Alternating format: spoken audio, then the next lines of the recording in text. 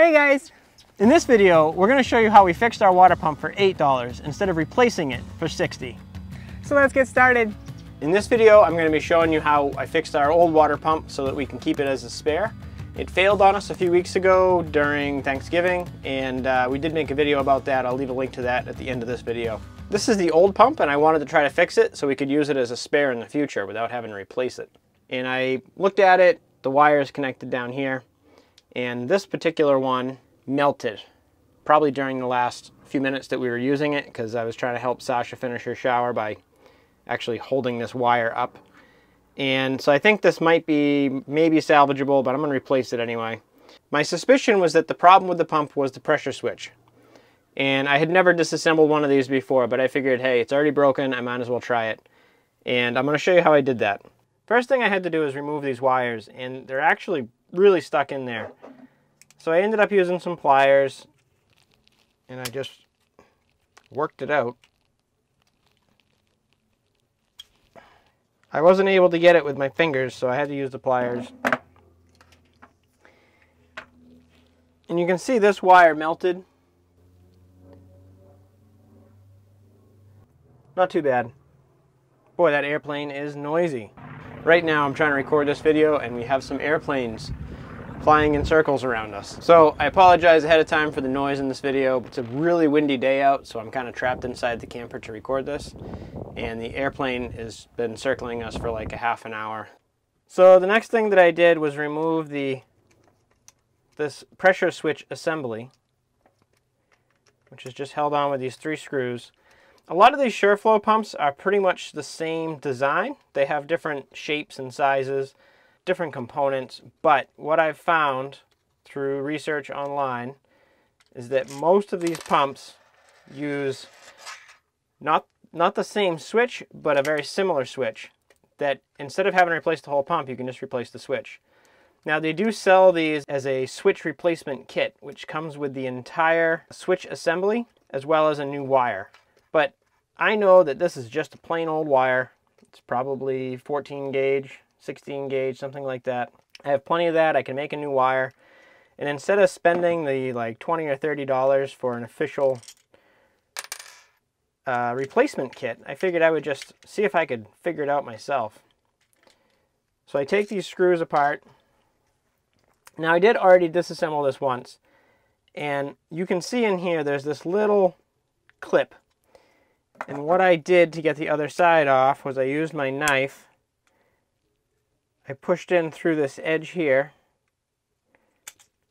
and I just kind of compressed this other side. The way this works is that there's a diaphragm in here that when it reaches a particular pressure, it pops out. So this thing, it comes apart like this, and then I already disassembled it. This plunger right here rests against this diaphragm.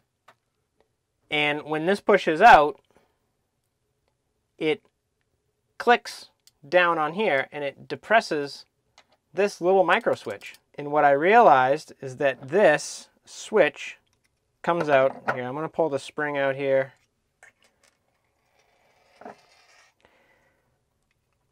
I was able to pry this switch out. There's a screw hole, there's a rivet hole on the side that I'm able to get my knife in.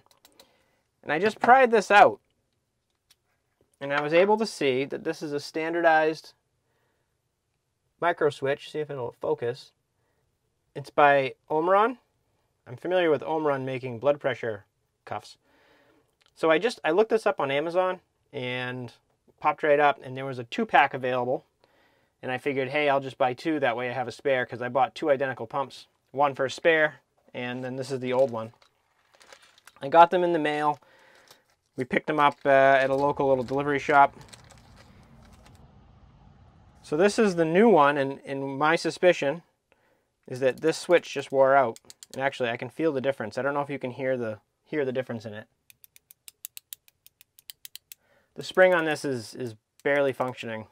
But what I really think it is, and I might disassemble it just to see, is that the contact inside, after, I don't know, 10 or 20,000 cycles, it burns out. So all I'm going to do now is reinstall the new one in the exact same position. I'm just going to install it in here. Just going to push it in, done. This is the pressure adjustment.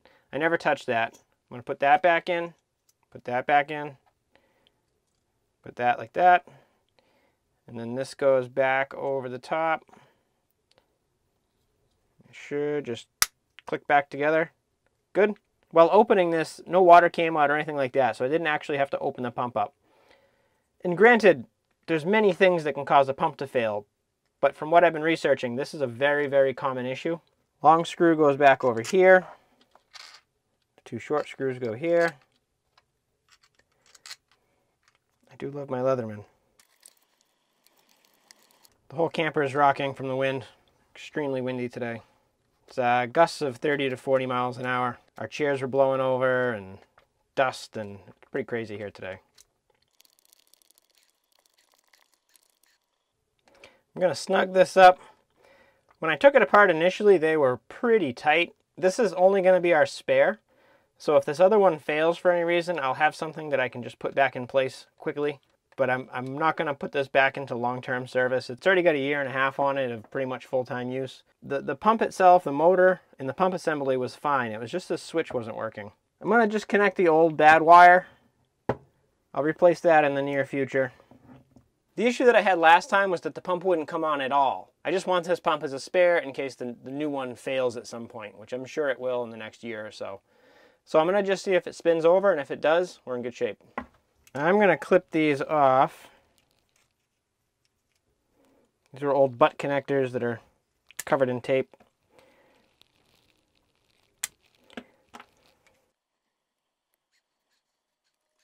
Conveniently, I have this 12-volt outlet right here. So this is like your traditional cigarette lighter. The center pin is positive, the outside is ground. So I'm going to use red to the center, and this is going to be my ground. So let's just see if it spins. Look at that. It actually just pumped a bunch of water out. Whoops. So that's all that was. That was this 2-pack. This 2-pack cost about $8, so that means they're $4 a switch. And the pump itself was $60. Now I have a perfectly good spare pump that I can keep on hand. I can understand why this would wear out. It cycles non-stop. Like I think about when we trickle the water, the pump goes like bang, bang, bang, bang. That means click, click, click, click, click. So I don't know what the cycle life on these is, but it's going to be pretty high. And I expected this pump to have some complicated pressure sensing system in it, but it's just a diaphragm with a spring and a little switch. So I'd like to actually pop this apart and see what failed in it. I'm going to guess that it's covered in black soot from the arcing of the off and on, off and on, off and on. So anyways, if you guys have a similar pump, this is a Shurflo 4008101 A65. They're pretty much all identical. The motors themselves last for decades, literally. I do know that the diaphragm system in here for the pump, they have rebuild kits for them, and it's a pretty simple system. There's a lot of videos on YouTube on how to repair that, but I didn't really see too much about just a particular switch. Of course, you can buy the whole switch assembly and just replace it. I didn't really feel like that was necessary. I didn't want to spend $20-something for a wire and a piece of plastic when it's really just the switch inside that failed. So I'm quite happy with that. This was an easy fix. And that's all I wanted to show you in this video, is just a quick, easy way to fix the pump. If you have any questions about this, please let me know down in the comments. I'd be happy to answer them. Thank you for watching. Have a Merry Christmas and a Happy New Year, and I'll see you in the next video. Birds are weird. They're like flying mice. They're small. Some of them are big. They go up and down in the sky. Isn't it crazy? You think I'm crazy? A little bit. Either way.